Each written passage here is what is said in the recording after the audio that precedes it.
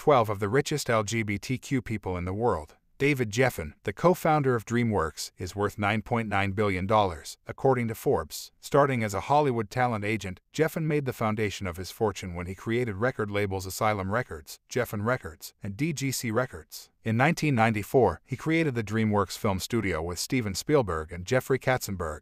Geffen also has a large real estate portfolio and a $2 billion art collection, according to Business Insider. In 2007, Out magazine called Geffen the most powerful gay man in the country. Fashion designer Giorgio Armani's fortune is about $8.1 billion. Armani began his career in the military after leaving medical school. In the 70 seconds, he started designing menswear clothing, but his career really took off when he started designing for Richard Gere in 1980. Since then, Armani's brand has expanded into an empire, which includes accessories, interior design, and hotels. The famously private designer spoke about his sexuality in a 2000 interview with Vanity Fair, saying, "I have had women in my life, and sometimes men." PayPal's co-founder Peter Thiel is worth $5 billion, according to Forbes. In 1999, Thiel co-founded PayPal, which was meant to be a simple way to exchange money via devices. He was CEO of the company up until eBay acquired PayPal, and his stake in the company was said to be worth $55 million. Thiel was also an early investor of Facebook, and he founded a data analytics company, Palantir, which is valued at $20 billion, according to Forbes. He now lives with his husband, Matt Danzeisen, in Los Angeles. John Stryker is an heir to a medical equipment company. Forbes reports his net worth at $4.3 billion. Stryker's grandfather founded Stryker Corp., which is a medical supply company that sold $14.9 billion in equipment in 2019, according to Forbes. One of the heirs to the family fortune, Stryker is a philanthropist, donating large sums of his money to charities and scholarships. So far, he has given away $585 million.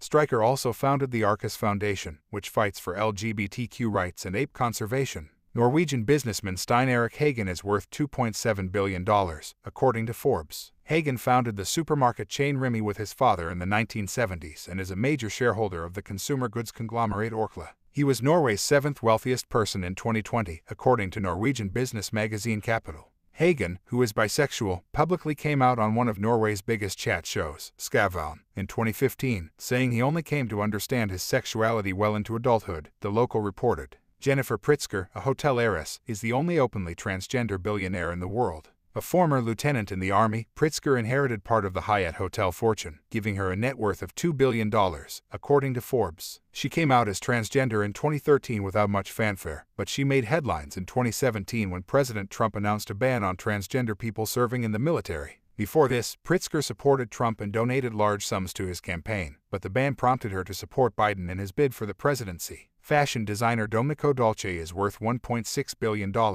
After meeting in a club, Dolce and Stefano Gabbana started a fashion brand together in 1985. The company's signature animal print made waves at fashion events and even caught the attention of Madonna, solidifying Dolce and Gabbana's place in fashion history. His business partner Stefano Gabbana is also worth $1.6 billion.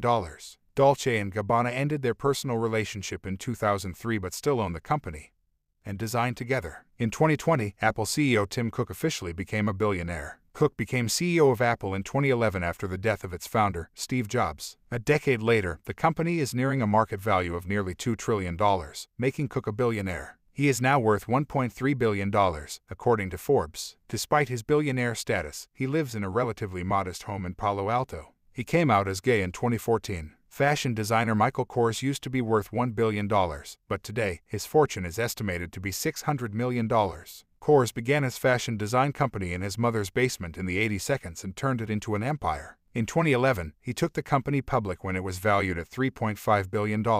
In 2004, he became a superstar when he became a judge on Project Runway. 10 years later, Kors became a billionaire. Today, his fortune is a bit smaller, but he calls downtown New York City home with his husband, Lance Lapierre. Elton John has been in the music industry for decades, earning a fortune that's reportedly near $500 million.